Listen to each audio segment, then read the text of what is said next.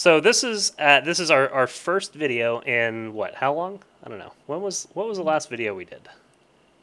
Probably a year ago. I guess when Power we plant. were, yeah, that's right, when we were in the power plant. Mhm. So this is our first official video on our new website, which we have not launched yet. So none of you guys Website. have actually seen it yet.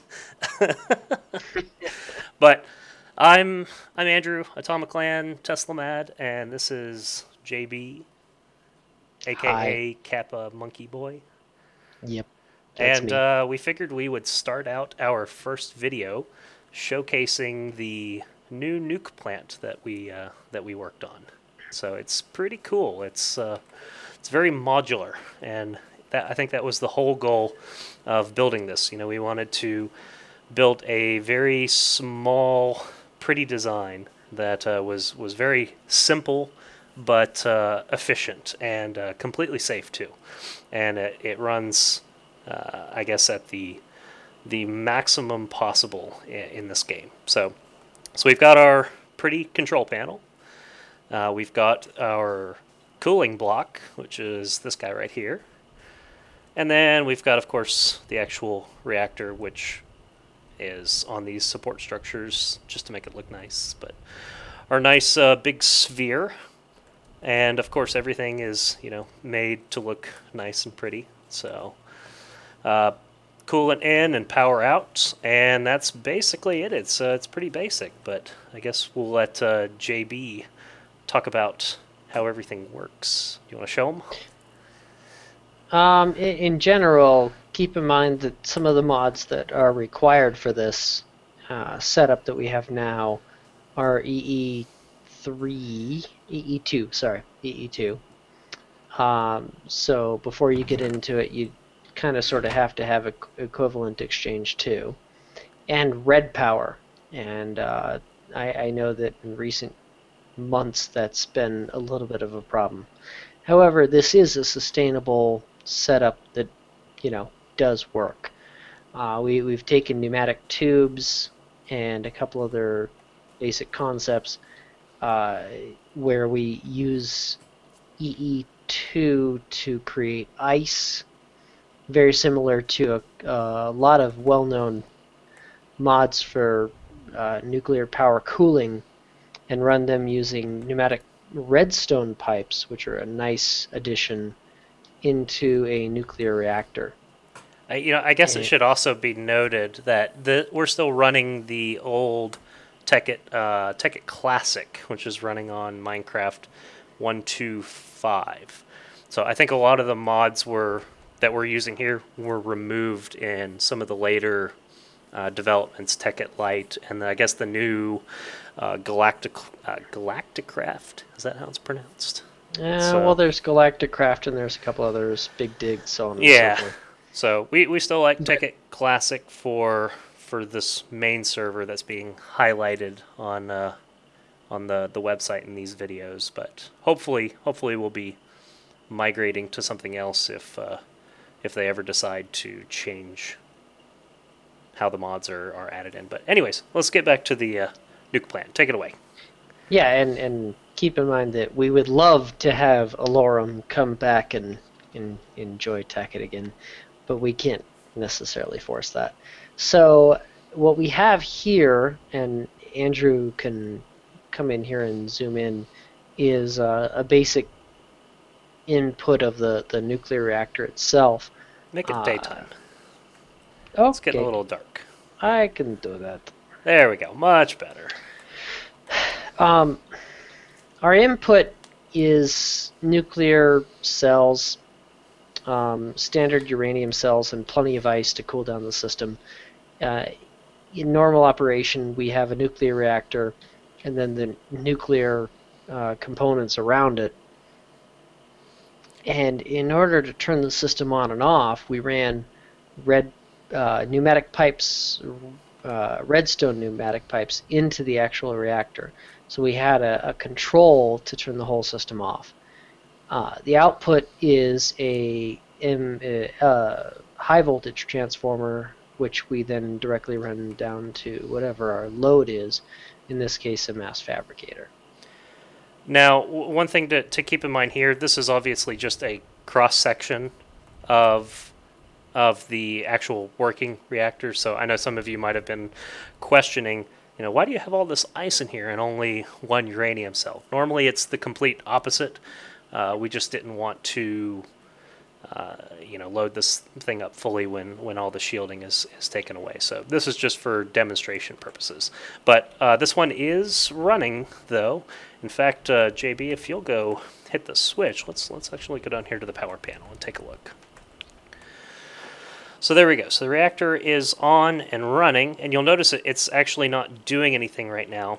But you'll notice that the pipe is no longer lit up, and as a result, that kills the enable signal that goes to the reactor and causes it to run. Now, let's just pretend that some of the ice gets depleted.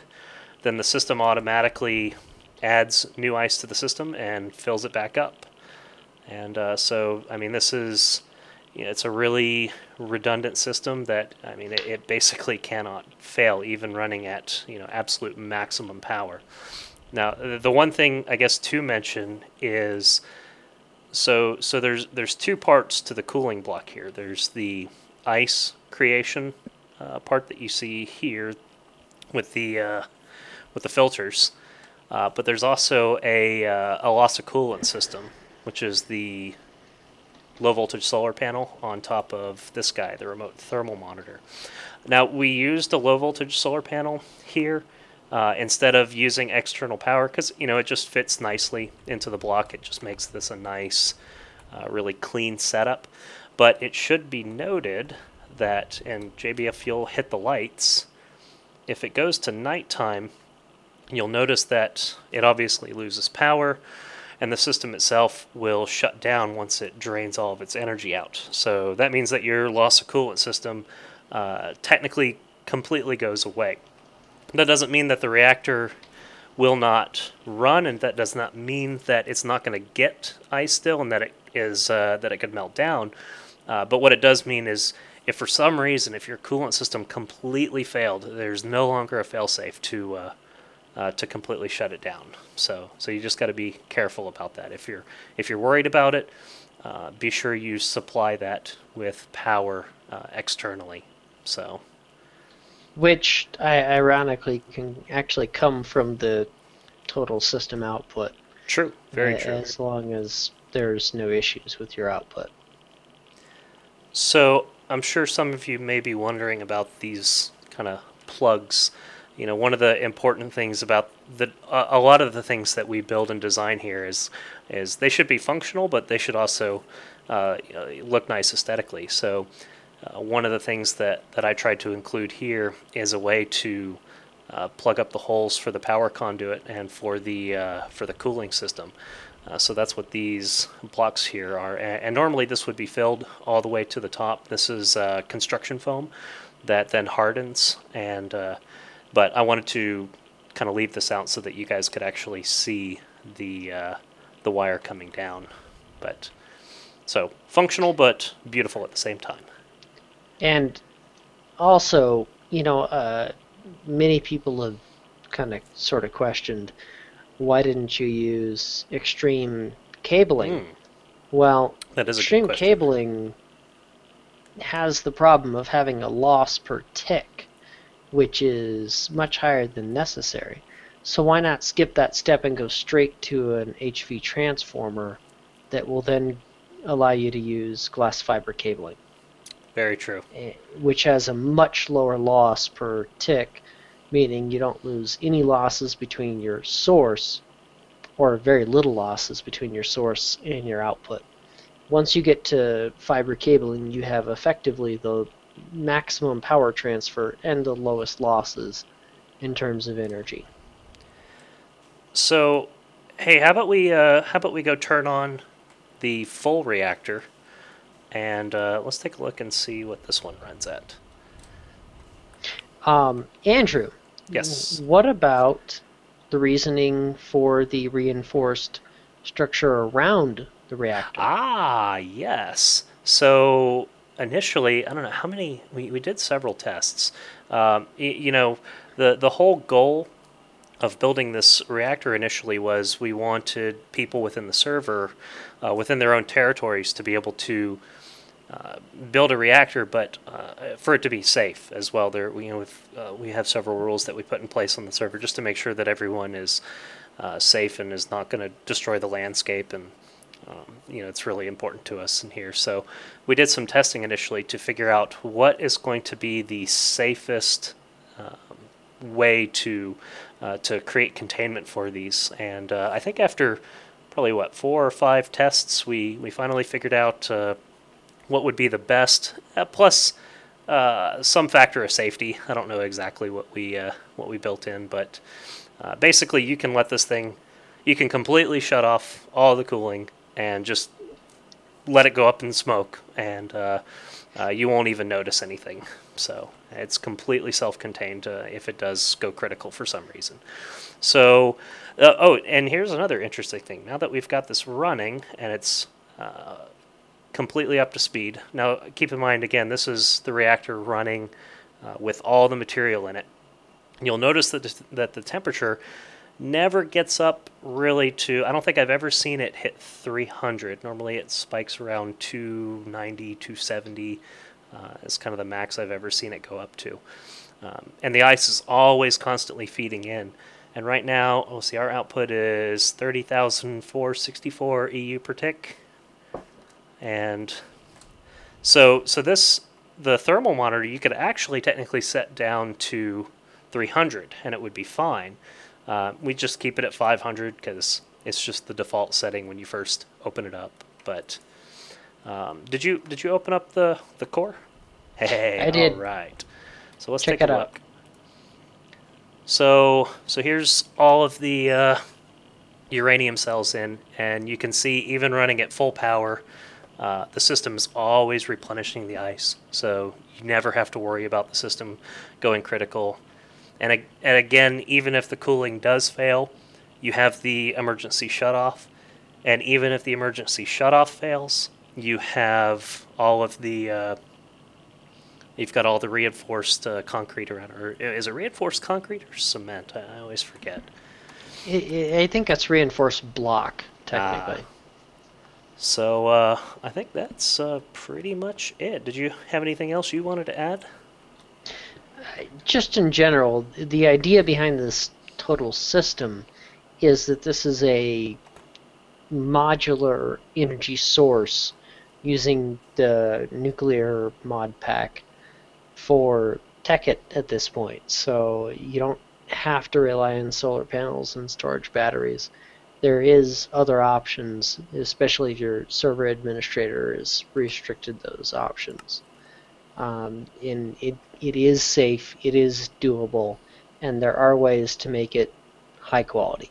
Yeah, and going back to the modular thing, what I really love about this design is, you see so many designs on YouTube for how to build a nuke plant, and some of them are so stupidly complex, and they have all this additional crap that you don't need. And I think that's what really drove us to design just this little itty bitty cooling block, and this tiny control panel that it's all you need, and you can move it anywhere. It's completely wireless. You can place it anywhere within I forget how far the range extenders go, but as long as it gets signal, you can basically place it anywhere, and it's clean, and you just don't have to worry about it. So, and beyond that, the actual controls are not required to be wireless. So technically one could build this whole thing underground without a lot of work beyond the structure, and hook up some redstone circuits to it and you're done. Very true. Now let's go over here and take a look at the mass fab. Very nice.